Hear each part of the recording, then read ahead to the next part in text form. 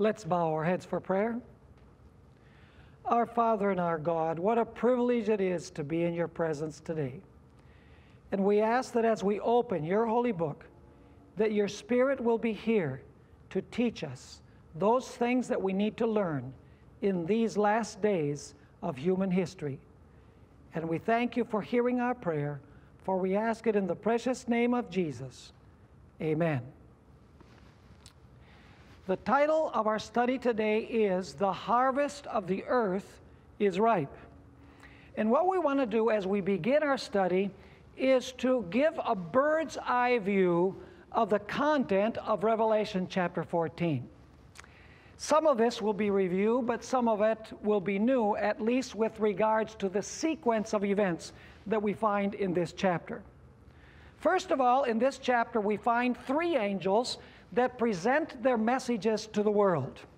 These three messages are the final message of God to planet Earth. We know that these messages are accompanied by the power of the Holy Spirit, because as we're going to study today, we're going to notice that when these three angels proclaim their messages, the harvest of the earth is ripened, and the grapes of the earth are also ripened. Now, in ancient Israel, that which ripened the harvest was the latter rain. And of course, the latter rain represents the outpouring of the Holy Spirit. So basically, these three angels' messages are accompanied by the power of the Holy Spirit, and this power, or this latter rain, is going to mature the world into what the Bible calls the harvest and the grapes. Now, we also notice that these three angels proclaim a worldwide global message, which means that the harvest is a worldwide harvest, and the grapes are also a worldwide harvest. Now, these three messages basically polarize the world into two groups. One group, the faithful, keep the commandments of God, including the fourth commandment, or the commandment regarding the Sabbath. The other group break God's commandments and disobey the great Sabbath truth that we find in Scripture. One group receives, according to the Bible, the seal of God. That is, those who are obedient to God. And the other group receives the mark of the beast, which we've already studied, means knowingly keeping the first day of the week, when very clearly you understand that the Sabbath is the day of rest. And so the Bible tells us that there will be two groups. The way that people respond to these three messages will determine which group they are in. Now, in Revelation chapter 14, these two groups are described as the harvest of the earth, that is the righteous, and on the other side are the grapes, or the vintage of the earth, which represents the wicked. Now, it's important to notice that the righteous, according to Revelation 14, as we will study, are gathered inside the city of Jerusalem, whereas the wicked, or the grapes, are gathered outside the city of Jerusalem. Now, there's a very important principle that we need to understand in order to comprehend what we're going to study in our lecture today. And that is that in the book of Revelation, Babylon is not literal Babylon in the Middle East. Babylon is actually a spiritual, symbolic, worldwide system that is inimical to the people of God. On the other side, Jerusalem is not a literal city either.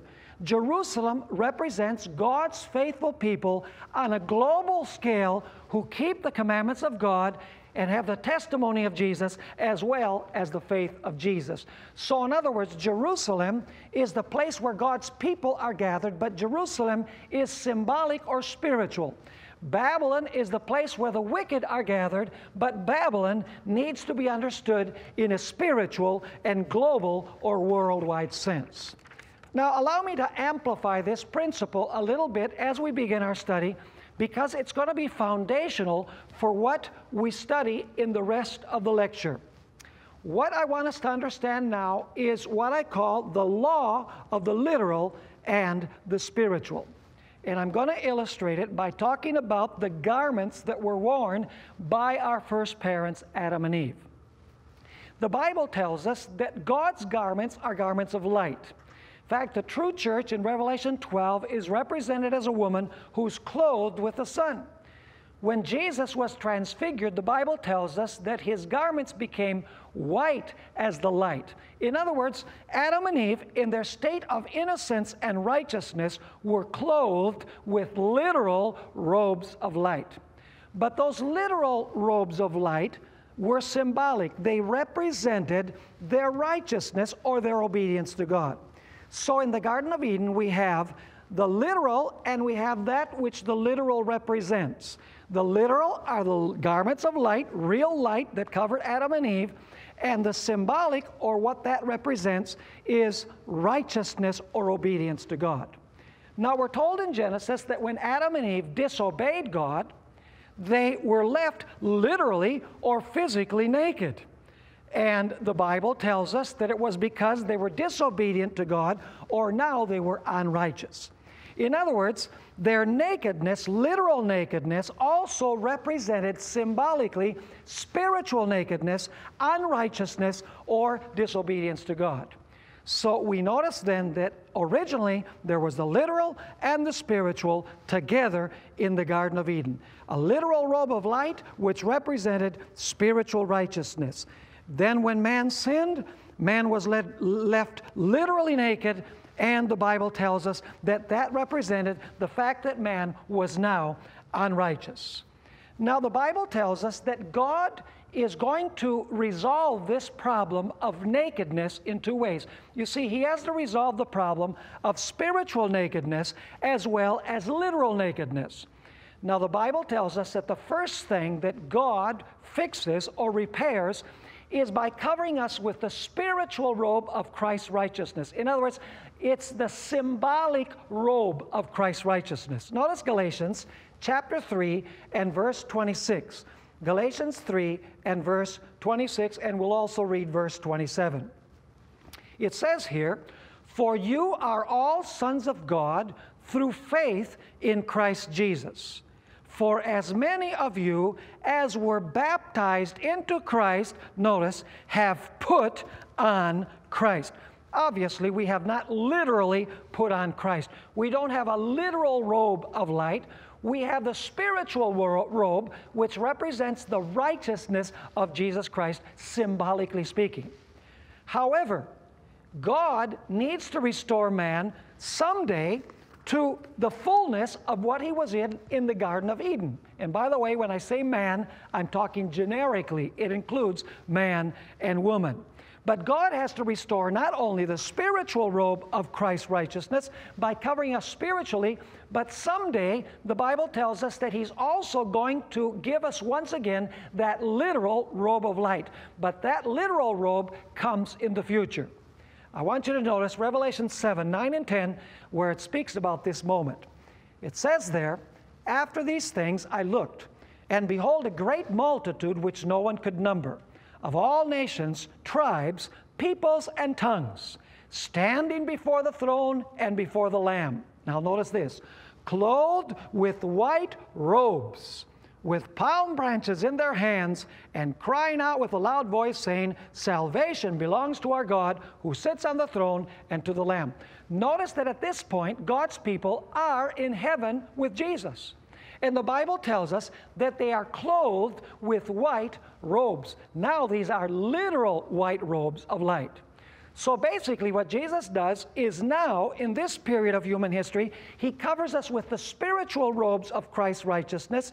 And of course, when Jesus comes again, he is going to give us an immortal body, and he is going to cover us with a literal robe of light, like the robe of light that covered Adam and Eve.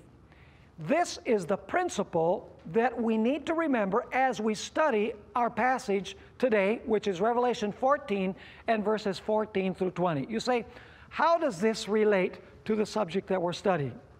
Well, the fact is that when the Bible speaks about Jerusalem in prophecy, we are first of all inside spiritual Jerusalem before Jesus takes us to the literal Jerusalem when He comes again. In other words, we are spiritually in Jerusalem even though we live in different places of the earth, and someday, if we're faithful, Jesus will take us to be literally in Jerusalem. Allow me to read you some verses that show this very important principle. Hebrews 12, verses 22 to 24. Hebrews 12, 22 to 24.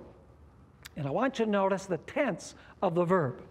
But you, speaking about God's faithful people, but you have come to Mount Zion. He's saying in the times when he wrote to the Hebrews, you have come. In other words, they were already there. It says, but you have come to Mount Zion and to the city of the living God. Now, which Jerusalem is this? The heavenly Jerusalem, to an innumerable company of angels, to the general assembly and church of the firstborn, who are registered in heaven. Notice that the key is that God's people are not literally in heaven in the New Jerusalem. They are written in heaven. In other words, they are citizens of heaven. So it says in verse 23, to the general assembly in heaven, to God the judge of all, to the spirits of just men made perfect, and to Jesus, the mediator of the new covenant, and to the blood of sprinkling that speaks better things than that of Abel. So here the author of Hebrews is telling us that we have come to Zion. We have come to the heavenly Jerusalem. We are actually spiritually reckoned in the heavenly Jerusalem, even though we live in different parts of the world. I want you to notice also Galatians chapter 4 and verse 26. Here the Apostle Paul explicitly tells us that Christians are citizens of the New Jerusalem. This is what he says. But the Jerusalem above, that is the new one, is free, which is the mother of us all. Notice also Philippians chapter 3 and verses 20 and 21. Philippians chapter 3, verses 20 and 21. It says there, for our citizenship is in heaven, from which we also eagerly wait for the Savior, the Lord Jesus Christ, who will transform our lowly body, that it may be conformed to His glorious body, according to the working by which He is able to subdue all things to Himself. So notice here that the Apostle Paul tells us in his letter to the Philippians that our citizenship is in heaven. Basically, I'm a U.S. citizen. When I travel to Colombia, or when I travel to Venezuela, or when I travel to England or some other country in the world, I can say that really my country of origin, my country where my citizenship is the United States. And so is with our spiritual citizenship. We can live anywhere in the world, but our name and our citizenship is in the New Jerusalem in heaven.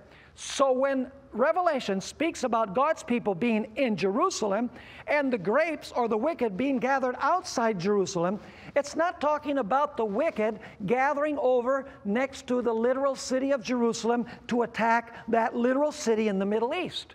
What it's saying is that global Babylon, represented by the winepress, is going to gather around God's people who are spiritually in Jerusalem all over the world, and this is going to be the final battle. In fact, we're going to notice that the wicked will gather around God's people all over the world with the intention of destroying them. But of course, we know that when Jesus comes, then Jesus is going to take all the citizens of the New Jerusalem up to the New Jerusalem, and then after the 1,000 years, we will live in the city of Jerusalem, and it will be the capital of the universe. Now, I'd like us to go to Revelation 14, verses 14 through 16, where we have the first harvest mentioned. This first harvest is called the harvest of the earth. And basically, it represents the righteous. And we've already studied that the separation of this harvest from the grapes takes place before Jesus comes in the judgment. In other words, there is an investigative pre-Advent judgment in heaven where by the response that people give to the three angels' messages, God separates people into the group of the righteous and into the group of the wicked before the second coming of Jesus Christ. And so the verses that we're going to take a look at now, Revelation 14, verses 14 through 16, deals with the separation of the righteous. It says there in verse 14, "Then I looked, and behold, a white cloud. And on the cloud sat one like the Son of Man." I want you to remember this. The Son of Man is seated on a cloud. And then it says that he has on his head a golden crown, and in his hand a sharp sickle. So the Son of Man comes on the cloud, and he is coming, as we'll notice, to his Father, to the Ancient of Days, and he has a sickle in his hand, and of course a sickle has the purpose of harvesting. And then notice verse 15. Actually, let's look at verse 15. It says, "And another angel came out of the temple, crying with a loud voice to him who sat on the cloud, 'Thrust in your sickle and reap, for the time has come for you to reap.'" And as we've already noticed, the reaping or the separation takes place before the second coming of Jesus. Because when Jesus comes, he comes to reward his people. So before that, he must have determined in a heavenly judgment who his people are. And so this angel says to the one who is seated on the cloud, "Thrust in your sickle and reap, for the time has come for you to reap." And now listen to this. "For the harvest of the earth is ripe." I want you to remember that. It says the harvest of the earth is ripe. Because a little bit later on, we're going to go to the Old Testament background to this passage in Revelation chapter 14. And we're going to notice that it doesn't say the earth, it says something differently. And so it says, "For the harvest of the earth is ripe." Verse 16, "So he who sat on the cloud thrust in his sickle on the earth," there it is again, "and the earth was reaped." Now there's no doubt whatsoever that this group of individuals who are harvested or who are separated in the judgment before the second coming of Jesus are the righteous. And you'll notice that the separation takes place all over the earth.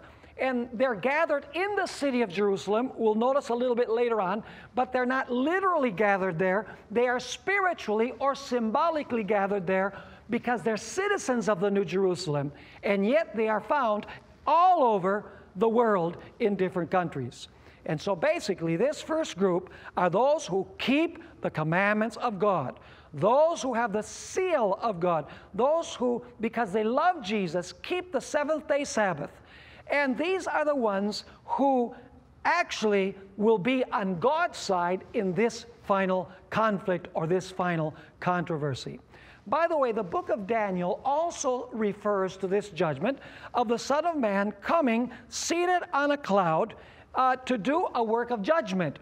And of course, the sickle represents the work of judgment. Let's read Daniel chapter 7, verses 13 and 14. Daniel 7, 13 and 14. Here, Daniel, inspired by the Holy Spirit, said, "I was watching in the night visions, and behold," listen to this, "one like the Son of Man," the very same name that we found in Revelation 14, "coming with the clouds." See, there it is. He's coming with the clouds of heaven. And I want you to notice that he's not coming to the earth. He's not coming to this world. He's going somewhere else. It says, "coming with the clouds of heaven." He came, notice carefully, to the Ancient of Days. In other words, he came to his Father in heaven. And they brought him near before him. They brought Jesus on the cloud near the Father. And I want you to notice that he goes there for a work of separation, to establish who the members of his kingdom are. Because it says in verse 14, "Then to him," that is to Jesus, "was given dominion and glory and a kingdom, that all peoples, nations, and languages should serve him. His dominion is an everlasting dominion which shall not pass away, and his kingdom the one which shall not be destroyed." And if you read a little bit later on in Daniel chapter 7, it says that when Jesus takes over the kingdom, it says the saints took over the kingdom when Jesus came. The time came when the saints received the kingdom. And so basically, what Jesus does, he goes to his Father in heaven, seated on the cloud. Of course, the cloud represents the angels. He's going to perform a work of judgment. He's going to separate his people. He's going to show who are the citizens of his kingdom. And then, when he finishes that work, we will have the group of those who keep the commandments of God, those who have the seal of God, which are represented as the harvest of the earth, and they're symbolically portrayed as being in the city of Jerusalem. But there is another group which are referred to as the grapes, and those are symbolically portrayed as being outside the city. They are the ones who receive the mark of the beast. They're called the grapes in Scripture. They are the ones who rejected the commandments of God, those who refused the seal of God, those who preferred to keep the day of rest that was changed by the Roman Catholic papacy, as we've studied. Now let's read about this group in Revelation 14 and verses 17 through 20. This is the other harvest. This is the harvest of the wicked, or the separation of the wicked. It says there in verse 17, "Then another angel came out of the temple." And I don't really have time to show you that that word temple, the Greek word naos, is really referring to the most holy place of the heavenly sanctuary. It's not talking about all of the heavenly sanctuary. It's talking about the most holy place of the sanctuary. So it says, "Then another angel came out of the temple, which is in heaven." This is very clearly happening in heaven. "He also having a sharp sickle." See, he's also going to harvest.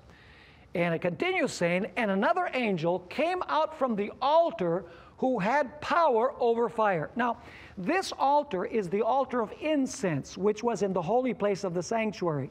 And basically what the priest did was that he would put fire into a censer, and he would also put incense into it. And the Bible says that as he was waving the censer before the Lord, he was interceding before God. He was presenting the prayers of the saints before God. That is the fire that is spoken of. That is the fire and the altar that is being spoken about here in Revelation chapter 14 and verse 18. But I want you to notice that something is going to happen with that fire in the censer. There's a time coming when the censer is not going to intercede anymore. It's actually going to be thrown to the ground, and fire will come out of it, fire to destroy. It says in verse 18, once again, "And another angel came out from the altar who had power over fire. And he cried with a loud voice to him who had the sharp sickle, saying, Thrust in your sharp sickle," and now notice, "and gather the clusters of the vine of the earth." Notice once again that the harvest is not over in the Middle East. It's not in a little valley next to Jerusalem. It says here that he is supposed to thrust in his sharp sickle and gather the clusters of the vine of the earth. And then notice it says, "For her grapes are fully ripe." In other words, this means that the wicked are fully wicked. They wouldn't ever become righteous if God gave them another 1,000,000 years. They are fully and totally and completely wicked. And so now comes the harvest of the wicked, who are represented as absolutely ripe grapes, and the Bible tells us that they are gathered all over the earth because the clusters of the vine are on the earth. Notice verse 19. "So the angel thrust his sickle into the earth." See, there it is again. It's universal. It's worldwide. "So the angel thrust his sickle into the earth and gathered the vine of the earth." There it is again. "Gathered the vine of the earth," and now notice, "and threw it into the great winepress of the wrath of God." Now this directly connects with the third angel's message, because the third angel's message says that whoever worships the beast, which we've already identified as the Roman Catholic papacy, as a system, and whoever worships his image, which basically is when the United States of America joins church and state and sets up a system similar to the one that the papacy had during the Middle Ages, and whoever receives his mark, The mark of the beast, we've already studied carefully from the Bible, represents the counterfeit day of worship. Whoever worships the beast, his image, or receives his mark, it says, the same shall drink the wine of the wrath of God, which is poured out without mixture into the cup of his indignation. So in other words, we find here the moment when the wicked have already made their decisions, they've already rejected the seal of God, they've accepted the mark of the beast, and now they're harvested as grapes, and the punishment of God is going to fall upon them. And so it says that he threw it into the great winepress of the wrath of God. Now, we need to understand that this entire passage of Revelation chapter 14, verses 14 through 20, actually comes from an Old Testament passage in the book of Joel. So if you have your Bibles, I invite you to go with me to the book of Joel, chapter 3, and we're going to read verses 9 through 12. Now let me tell you what the picture is here. The picture here is of God's people gathered in the city of Jerusalem. And the wicked nations that surround Jerusalem are coming to the valley of Jehoshaphat, which was just outside the city of Jerusalem, and they're coming there with the intention of slaying those who are found within the city. But then we're told that God will intervene, and he will pour out his wrath upon the wicked, and he will deliver his people. That's the context of what we find in Joel chapter 3. So let's begin reading at verse 9. Proclaim this among the nations. Prepare for war. Notice that the nations are coming for war. Wake up the mighty men. Let all the men of war draw near. Let them come up. Beat your plowshares into swords and your pruning hooks into spears. Let the weak say, I am strong. Assemble and come, all you nations, and gather together all around. And I want you to notice then that the wicked are all gathering around the city of Jerusalem. But notice that the wicked are not the only ones who are gathered there, because it continues saying in verse 11, speaking about God, cause your mighty ones to go down there, O Lord. And so we have two groups of that are fighting in this war. You have the nations that are coming against Jerusalem, and you have the mighty ones of God that are coming there as well. Notice verse 12. Let the nations be wakened.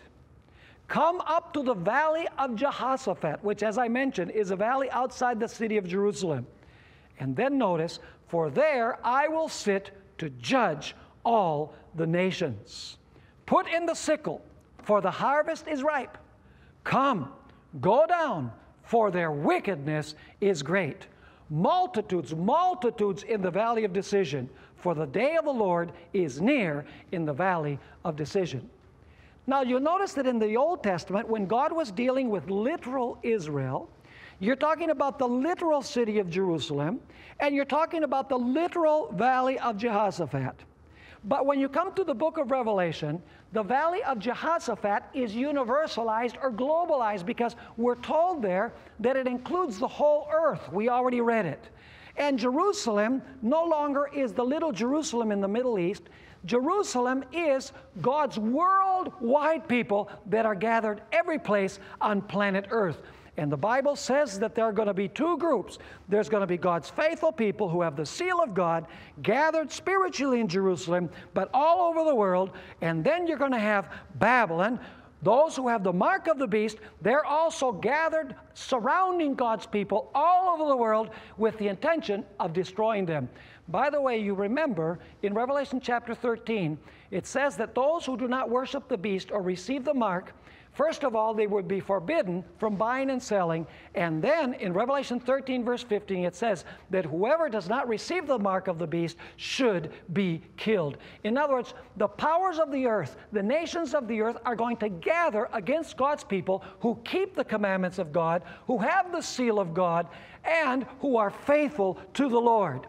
And God's people are gathered spiritually in Jerusalem. The wicked are gathered spiritually in Babylon. You know, I find it very interesting that many commentators on Bible prophecy say that Babylon at the end of time is not really literal Babylon. Babylon represents Rome, or spiritual Rome, or the papacy, which is global worldwide system. But they're not consistent. They don't follow up on that. Because if Babylon is worldwide or global, then Jerusalem, which Babylon comes against, must also be global and worldwide. You can't have it both ways. They're either literal, both of them, or they're spiritual, both of them. And then notice verse 14, multitudes, multitudes in the valley of decision. For the day of the Lord is near in the valley of decision. And now notice what's going to happen in that day.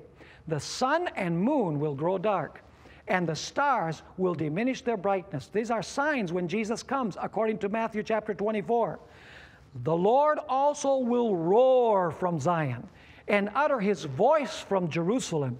The heavens and earth will shake, but the Lord, notice this, will be a shelter for his people and the strength of the children of Israel. Why would God need to be the shelter for his people and the strength for the children of Israel? Because according to this passage and Revelation 14, the wicked who have the mark of the beast, who follow the beast, who worship his image, are coming against God's people to destroy them all over the world. Notice verse 17. So you shall know that I am the Lord your God, dwelling in Zion, my holy mountain. Then Jerusalem shall be holy, and no aliens shall ever pass through her again. The expression pass through her means attack her and try to destroy her and pillage her. Verse 18, and it will come to pass in that day that, and this is speaking about once Jesus comes, once you have the new heavens and the new earth, it says, and it will come to pass in that day that the mountains shall drip with new wine, the hills shall flow with milk, and all the brooks of Judah shall be flooded with water. A fountain shall flow from the house of the Lord and water the valley of the acacias. Egypt shall be a desolation. These are enemies of God's people. And Edom, a desolate wilderness. Because, now notice why God is going to cause this for the enemies of God's people. It says, because of the violence against the people of Judah. For they have shed innocent blood in their land. But Judah, that is God's faithful people, shall abide forever, and Jerusalem from generation to generation. So this is the picture that we find in Revelation 14. Revelation 14 is talking about three angels' messages that go to the world. These three messages are accompanied by the power of God's Holy Spirit. This powerful message, which is composed of three consecutive parts, divides the world into two groups, the righteous and the wicked. And Jesus in heaven separates these two groups in a heavenly judgment. And then the door of probation closes. The Bible tells us that the wicked gather around Jerusalem, that is, around God's people all over the world, symbolic Jerusalem, because they're citizens of the New Jerusalem. And they will have the intention of destroying God's people. But the Bible says that God will protect his people, and he will pour out his wrath upon those who want to destroy them. Now you'll notice in Revelation 14 and verse 20 that the winepress is located outside the city. In other words, you have two groups. The righteous are inside the city, and the wicked are outside the city. Those who have the seal of God are inside. Those who have the mark of the beast are outside. Let's read that verse, Revelation 14 and verse 20. And the winepress, which is where the wrath of God is poured out, was trampled outside the city. Notice that the wicked never destroy those who are with God in the city, spiritually with God all over the world. It says, and the winepress was trampled outside the city, and blood came out of the winepress. These are not literal grapes. Your grape juice looks like blood, and so you're using a symbol here. It says, and blood came out of the winepress up to the horses' bridles for 1,600 furlongs. You say, now wait a minute. What language is that? Suddenly you have here that outside the holy city, horses are coming, and the horses are trampling the winepress, which represents the wicked, and the blood flows for 1,600 furlongs. The question is, which is this city, and who is riding on these white horses? Well, the fact is that we have to go to the book of Revelation to answer these two questions. Which is this city, and who is sitting on this white horse, and who are sitting on white horses that trample upon the wicked or destroy the wicked, so to speak? Let's go to Revelation chapter 19 and verses 11 through 21. You find here a context of war. On one side, you have the dragon, the beast, and the false prophet.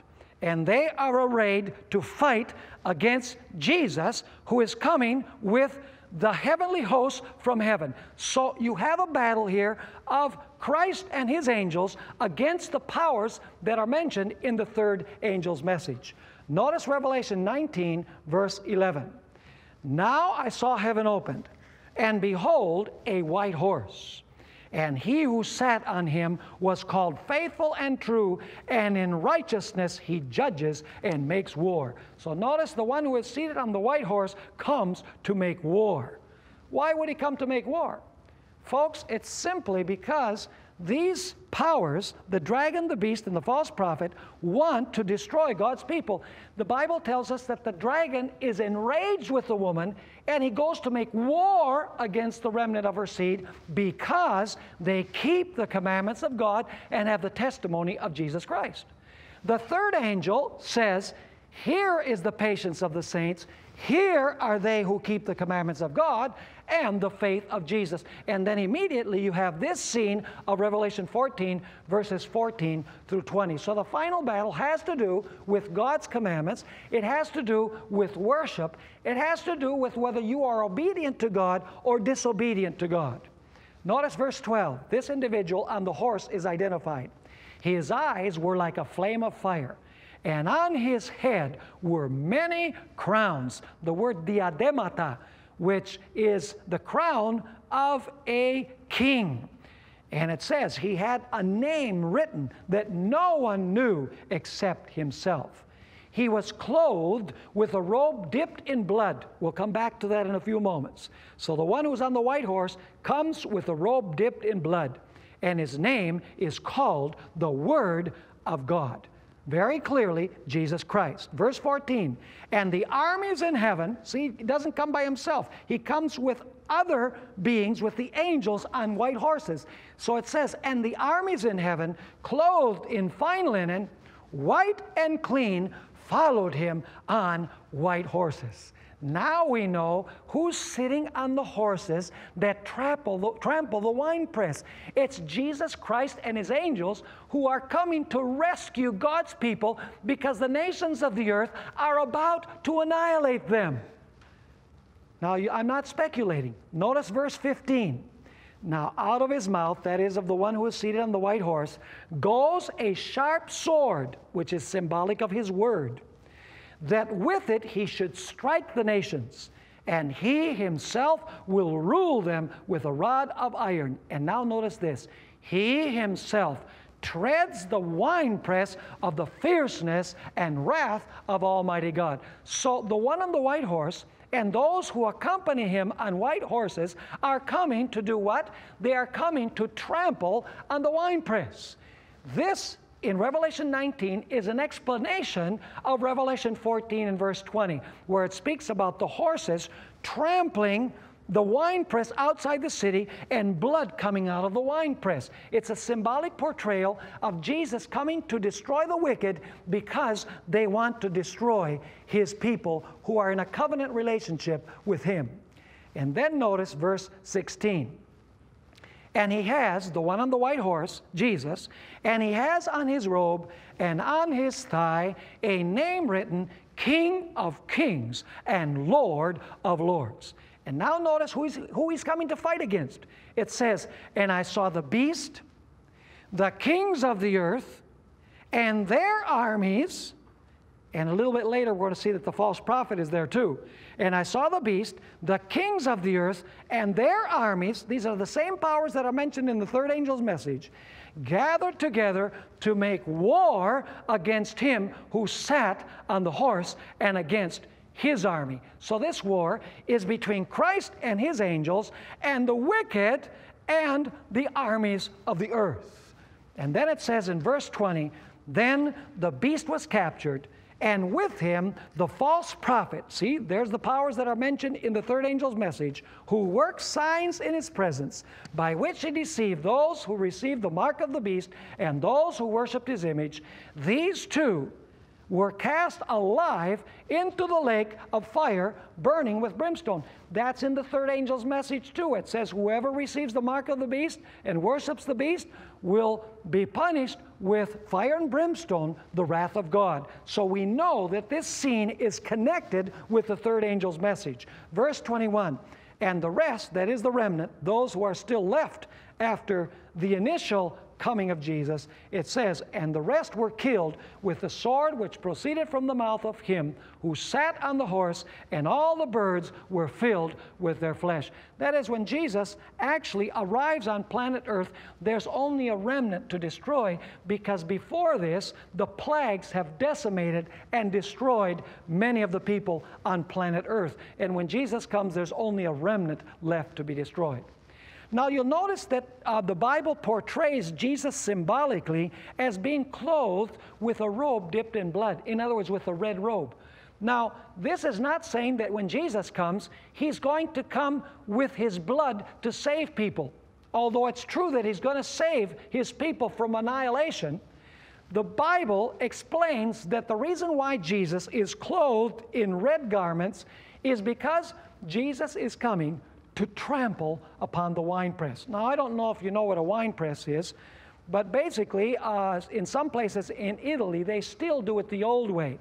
They put the ripe grapes in a great big pool-like structure, you might say, and then they get inside and they start stepping on the grapes to make the wine, and that's the wine press. And by the way, the Bible says that sometimes they sang songs as they were trampling on the grapes. And of course, as they trampled on the grapes, the grapes splattered and their clothing got red because they were trampling upon the grapes. This is the image. The image is that Jesus is coming to destroy those who would destroy his people.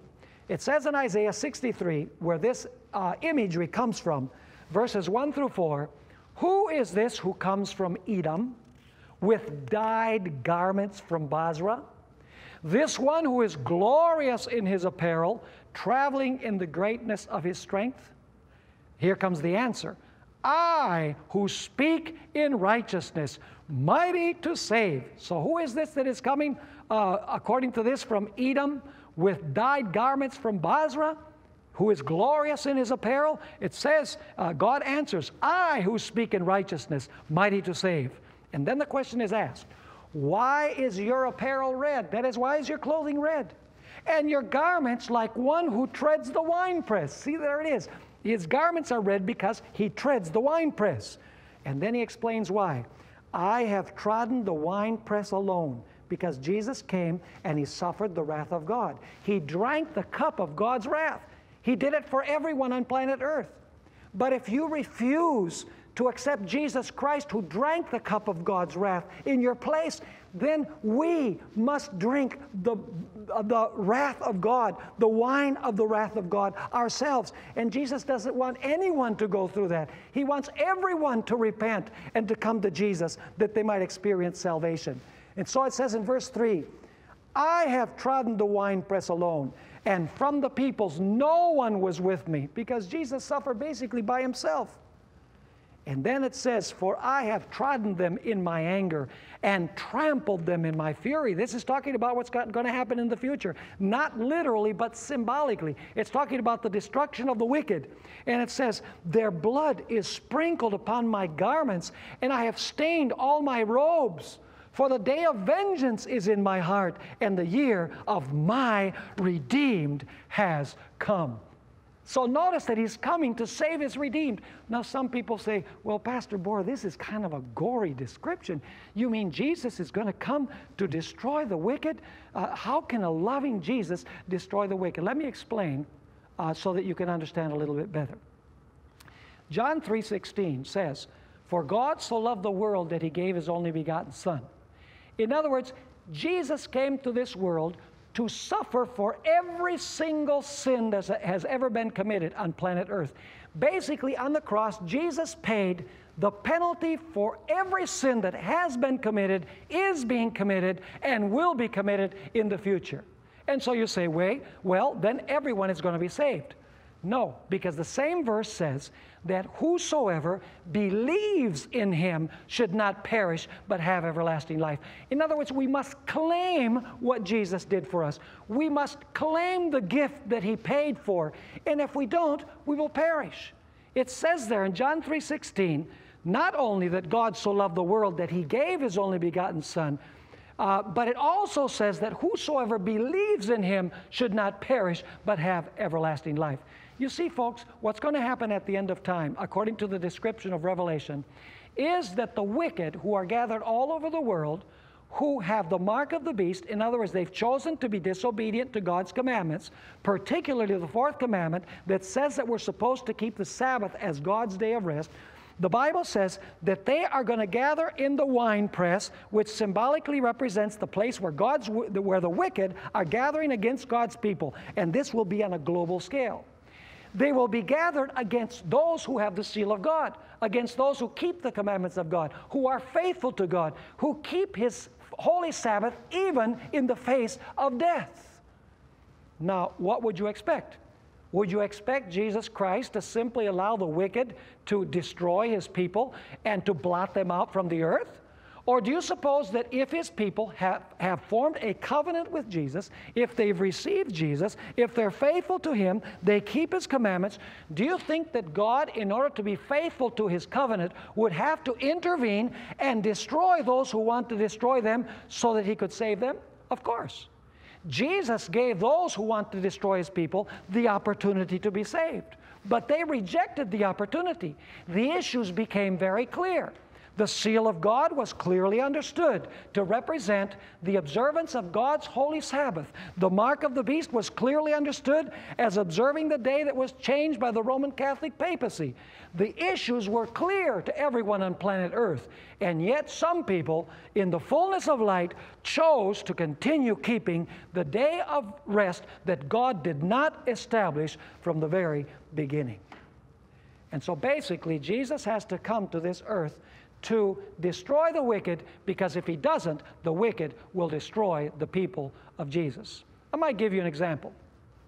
In the Old Testament, the model shepherd, of course, besides God, who is the model shepherd, but humanly speaking, the good shepherd in the Old Testament was David. He was conceived to be the model shepherd or the ideal shepherd.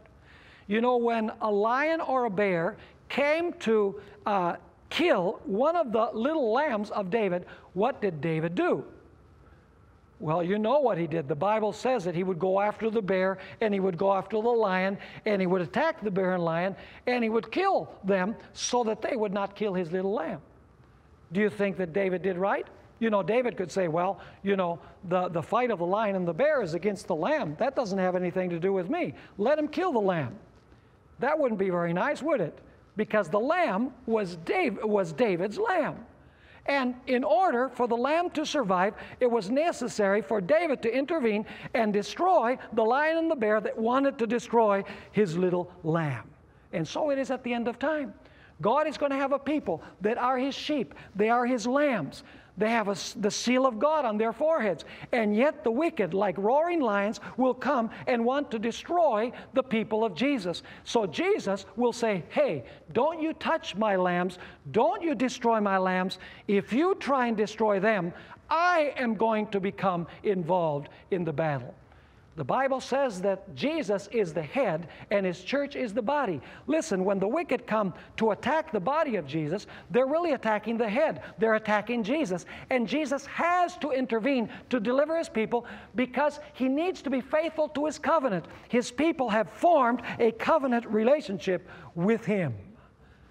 Now let's read Jeremiah 25, verses 30 to 38, where we have an additional picture of this winepress symbolism. It says in verse 30, therefore prophesy against them all these words, and say to them, The Lord will roar from on high and utter his voice from his holy habitation. He will roar mightily against his fold. He will give a shout. Do you remember that when Jesus comes in 1 Thessalonians 4, he will give a shout. He will speak with the voice of the archangel. So it says, he will roar mightily against his fold. He will give a shout as those, notice this, as those who tread the grapes against all the inhabitants of the earth. A noise will come to the ends of the earth, for the Lord has a controversy with the nations. He will plead his case with all flesh. He will give those who are wicked to the sword, says the Lord. Thus says the Lord of hosts, behold, disaster shall go forth from one nation to another nation, and a great whirlwind shall be raised up from the farthest parts of the earth. And at that day, the slain of the Lord shall be from one end of the earth even to the other end of the earth. They shall not be lamented or gathered or buried. They shall become refuse on the ground.